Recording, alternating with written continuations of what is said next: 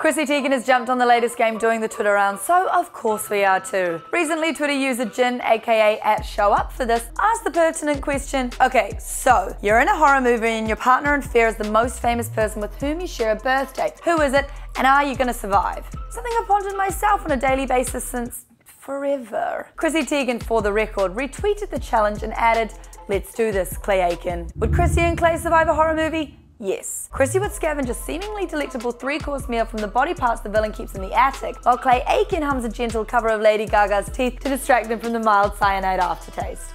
Well played. My most famous birthday partner is footballer Pele, so obviously we would survive because Pele would outrun the zombie apocalypse even with me on his back. Which is good because my second most famous birthday partner is Weird Al Yankovic of White and Nerdy fame. You know, the guy who made the really bad white version of Chameleonaire's Riding Dirty? We would be killed immediately. The audience would cheer. So, over to you.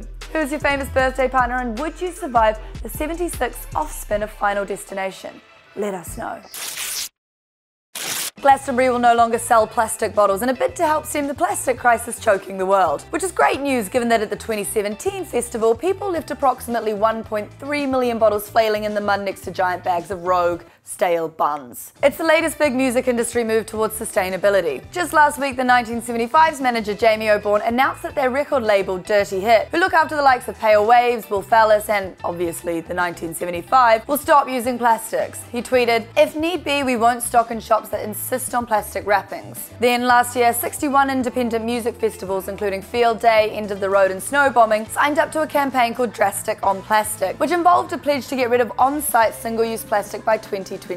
And this past November, industry leaders met up at the Billboard Live Music Summit to discuss how to make concerts more sustainable, sparked by Katy Perry asking venues to use plant-based straws instead of plastic. There's obviously still a long way to go. Last year I went to a massive concert where they handed out plastic bracelets with little lights inside so that everyone could hold up their arm and the arena would glow. Perfect synchronization, which was pretty, but also we have phone lights. It's important we all do our bit as individuals, like please don't leave your sweaty tint at a festival just because someone puked in the corner. But it's cool to see industry leaders spearheading change, because to save our dying planet, we need everyone on board. I love whales so much that I actually decided to become an ambassador of the Whale and Dolphin Conservation Charity.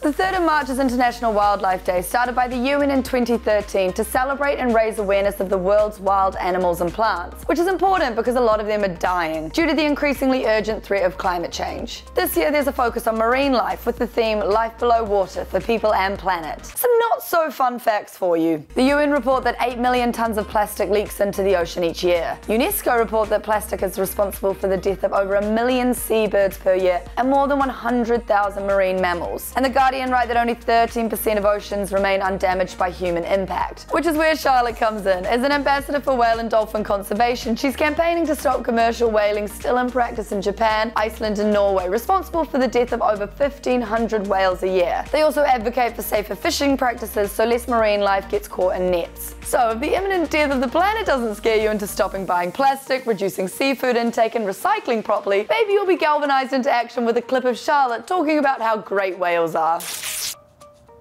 I just love the fact that they are so beautiful, so fascinating, like so magical. There's something mysterious about them. There's something mysterious about the whole ocean and the fact that they live in it and they're so huge, even bigger than some dinosaurs that lived on Earth. Like, they are just fascinating. I love whales so much.